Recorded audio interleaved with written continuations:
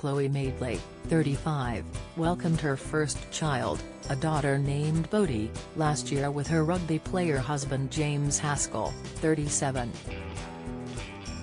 The star, who has been candid about her mental health in the past, has now opened up about the struggles she faced during her pregnancy. Chloe said that her first and second trimesters were great, but that her mental health took a strange turn when she hit the final stages of her pregnancy. She explained on the Midwife Pip podcast that she started to feel guilty, freaked out and panicked and questioned whether she had made the wrong decision.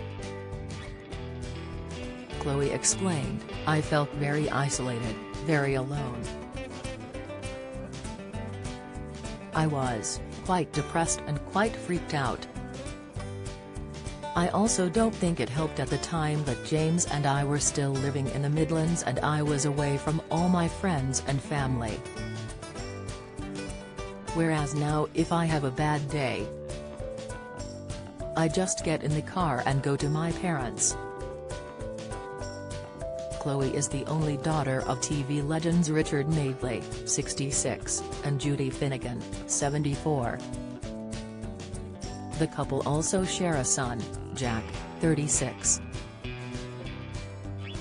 Expanding on how being around her parents can help her when she is going through a tough time, Chloe added, "Just being in my family home with my mum and dad, who are also obsessed with Bodhi, I just catch my breath again and come back down to earth. I kind of reconnect with everything I love about my life." Sharing her advice for mothers who may be feeling isolated, Chloe urged them to get the best support network because it really goes a long way. Chloe's pregnancy struggles did not end there as she had to be rushed into an emergency C-section. While she recovered from the traumatic birth quickly, Chloe admitted that she would cry with dread if she were to fall pregnant again. She wrote on Instagram, "I struggled to get pregnant, then had a pretty great pregnancy overall, minus the iron deficiency anemia and some weird mental health shift at the end of my third trimester. It was pretty fun for me." Don't miss. Star Trek's William Shatner says I don't have long to live.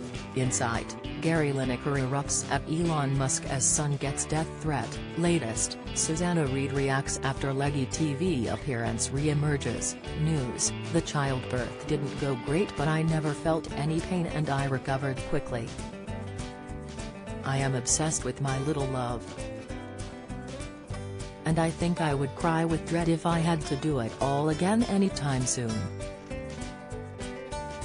It genuinely emotionally upsets me. I have no idea how people have more than one in close succession. I can't get my head around it." Chloe had previously battled for 2 years to conceive and considered IVF at adoption.